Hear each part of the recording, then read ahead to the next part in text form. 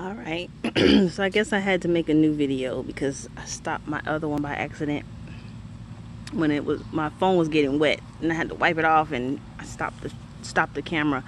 But my aglonema plant, this one that was in this pot, I put it in the old pot that the spider plant was in, with that little one that was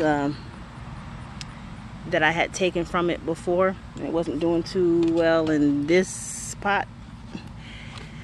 I also have what is this? This is called Professor Sergeant Camellia plant, and I don't want it in this little thing, and it's already been losing leaves since I brought it home.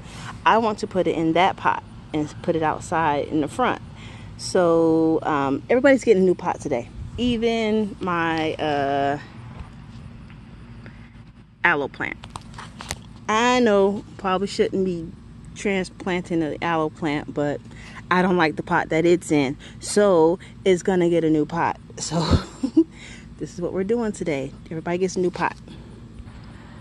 Now this Professor Sergeant Camellia plant, this one is will last over the winter. That's why I want to put this one outside. I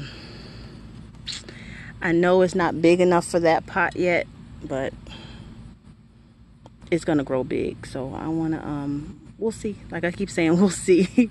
We'll see how it does in that big pot. If it's too big, then I'll have to put it back down to a smaller pot. But right now it's gonna go in that big pot. We'll see how everything looks when it's done.